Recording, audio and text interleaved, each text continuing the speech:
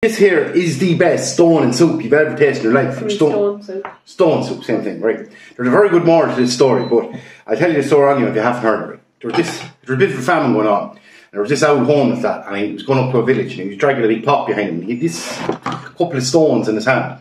But he knocked on the first door. Lad came up, he was obviously a farmer, looked him up and down. In his head he was going, riff-raff, move along. Like. But your man asked him for some food. And the farmer was like, no, don't have enough to spare, move on. So he moved on here, and there was a bit of a town square, and he went in there, and he was talking to people in there.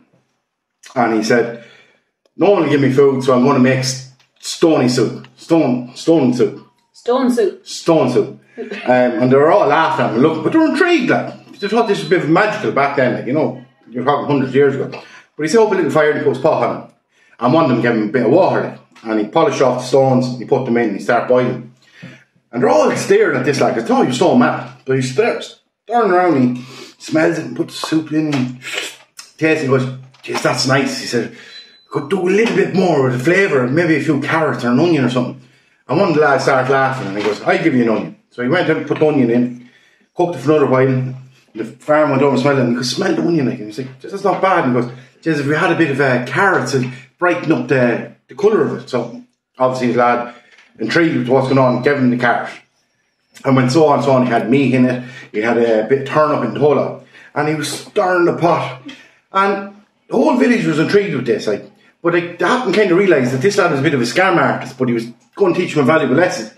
But everyone in the village, farmers, all the priests, the whole lot, got a bowl of this soup. It was the nicest soup they ever had. And there was even more to go around. There was left over. So they all had a party that night in the whole lot. And they were laughing and joking. None of them realised what was really after happening. I don't know why. Maybe they were a bit hungry at the time. But they woke up the next morning and their man was gone, the pot was gone, and his magical stones was gone. And the village laughed and joked about it and like had great community spirit after that. But like the moral of the story is? The moral of the story is basically about community spirit. But it's important to have community spirit because when you're alone you might not have much, but when you're many you all have something to bring to the pot, which makes it better for everybody. Stony soup. Yeah, stony soup. So, more story, community spirit, and of course Summer has to be in. Say hello, Summer. Hello. Now. Kiss now, follow, will you?